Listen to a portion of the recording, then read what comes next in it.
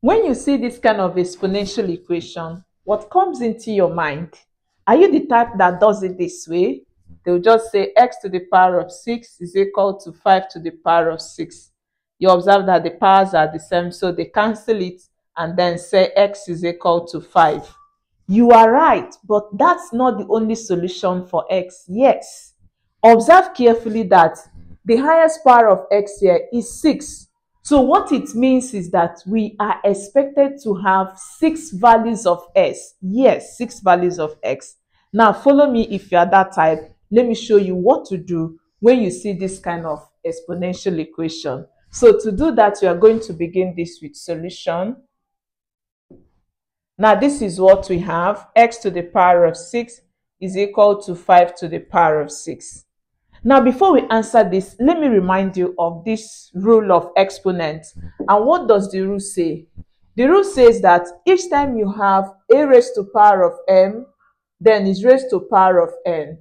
You have it as a raised to power mn. Multiply the powers. Okay. Now let's see how this can help us to answer this. We know too well that this x to the power of 6 can be written as x to the power of 3, then raise it to the power of 2. We have not changed anything. If you multiply 3 and 2, it gives you 6, obeying this rule. Interesting. And this is equal to, do same here. So you have 5 raised to power 3 will be raised to the power of 2. If you multiply this, it gives you back this. Now observe that the sign here is addition. So we're going to remove this from the right side. To do that, you subtract. So this is giving us x to the power of 3 raised to power of 2 minus 5 to the power of 3 raised to power of 2. When you subtract here, everything is equal to 0. Now remember this rule, okay, of difference of two squares, which says that when you have a squared minus b squared, it is a plus b and a minus b. Okay, so this formula will guide us also. Observe that this value in the bracket takes the value of a, and this one will take the value of b. So if we apply this formula here, we are going to now have, so we have x cubed plus 5 cubed, okay, and what? X cubed minus 5 cubed. Everything will be equal to 0. Now what do? Also remember that if AB is equal to 0, automatically either A is 0 or B is equal to 0. So what it means is that either of these two is equal to 0. So let's work with the first one. So in that case, we are going to have, so we have x cubed plus 5 cubed is equal to 0. Now this has led you to sum of 2 cubes. And what does the formula say? It says a cubed plus b cubed is the same as a plus b into a squared minus ab plus b squared. Okay, so let's see how to apply this using the formula. Remember, this will now be your a and this is your b. So applying this formula, what do?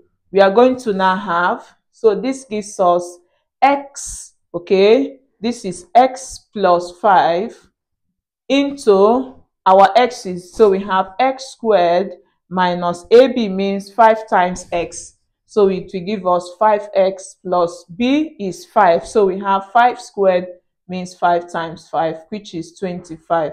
So we have 25 here. And everything is equal to 0. Interesting. Now what do again? This means that x plus 5 is equal to 0, okay? Or x squared minus 5x plus 25 is equal to 0. Now for this, you see that this is addition, so you subtract 5 from both sides. So if you do that, you are going to now have x is equal to, this will give us negative 5. So we have been able to find one value of x. Now for this, you see that this has led us to quadratic equation because the highest power of x is 2. So let's solve this quadratically using the formula. And to do that, see what you have. So solving this, we now have x squared minus 5x plus 25 is equal to 0. Now remember your formula, which says x is equal to negative b plus or minus square root of b squared minus 4ac divided by 2a. Now, using this quadratic formula, from this equation, your a is always the coefficient of x squared. And you know the coefficient of x squared here is 1. For any variable without a number has an invisible 1 as a coefficient, okay? So we can say that our a is 1. Then your b is always the coefficient of x, okay? So the coefficient of x is -5. I hope you are with me. Now your c is 25, the constant. So let's plug this into the formula. So if you do that, you have x is equal to the negative sign in the formula. Your b is having negative, so be careful with what you do here, okay? Then plus or minus square root of -5 squared minus 4. Our a is 1 and our c is 25. Everything is divided by 2 times our a, which is 1. So if you simplify this further, we are going to have, so this now gives us x is equal to, multiply this to, it gives you +5 plus or minus square root of -5 squared is -5 times -5. It gives us 25, okay? So we have 25. Then multiply this, it gives us -100.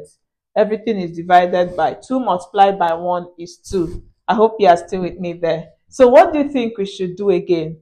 Now this gives us x is equal to 5 plus or minus, subtract this, it gives you square root of -75 divided by 2. Now when you have a negative sign inside the square root, just know it that that value is no longer a real solution, okay? It has become a complex because of this negative sign. So in that case, see what you do. Now remember that this is the same as x is equal to 5 plus or minus square root of -1 multiplied by 75. When you multiply this, it gives you back this, okay, divided by 2. Now this is also the same as x is equal to 5 plus or minus square root of -1 multiplied by square root of 75. Everything is divided by 2. Interesting.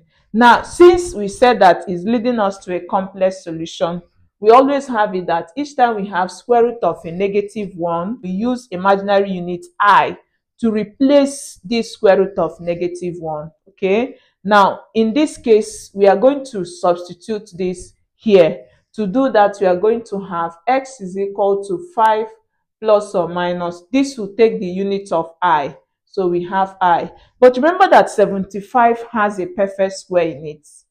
The perfect square in 75 is 25. So we have 25 multiplied by 5.